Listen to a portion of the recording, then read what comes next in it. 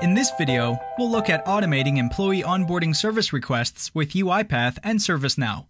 Employee onboarding is a time-consuming exercise for organizations.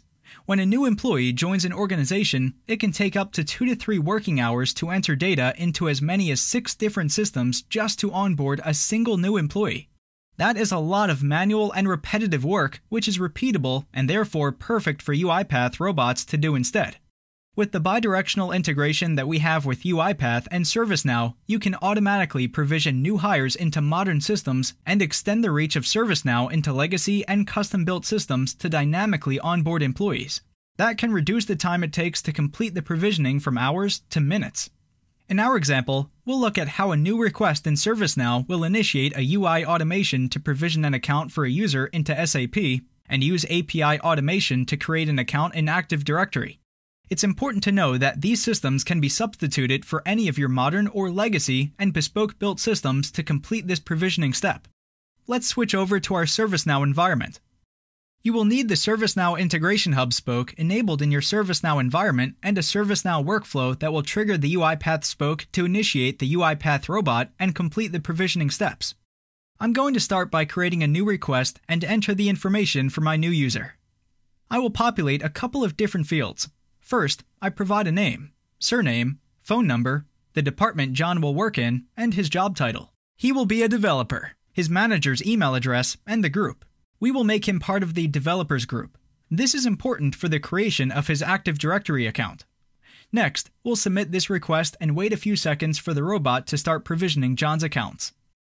The robot starts by connecting to ServiceNow environment and looking up the ticket using a unique identifier.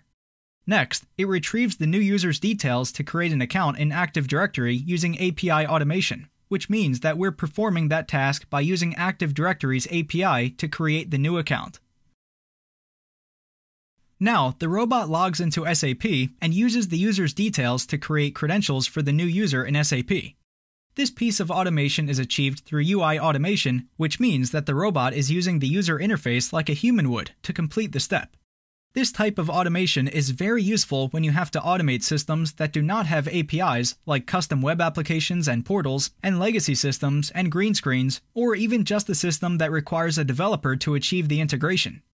Once the accounts have been provisioned, the robot emails the new user's manager to notify them that the user has been provisioned. Let's give the ServiceNow list a refresh, and we will see that the ticket has been closed by the robot. Taking a look in Outlook, we can see the information John's manager received about the provisioned accounts for John. If we look inside of Active Directory, we can see that John Smith has been created and that he forms part of the developers group. So that is how UiPath and ServiceNow can work together to automate and thereby reduce the time it takes to provision a new employee. To recap, in our example, you saw how the bidirectional integration between UiPath and ServiceNow was used to interact with records in ServiceNow and start UiPath bots from inside ServiceNow to automate the provisioning of a new hire. You also saw how UI automation was used to interact with a system like SAP to create a new user account, and then finally, how API automation can be used to create a new account in Active Directory. This example can be further extended to manage groups in something like Microsoft Teams or memberships in channels in Slack using either UI or API automation. We hope you found this video useful. Thank you for watching.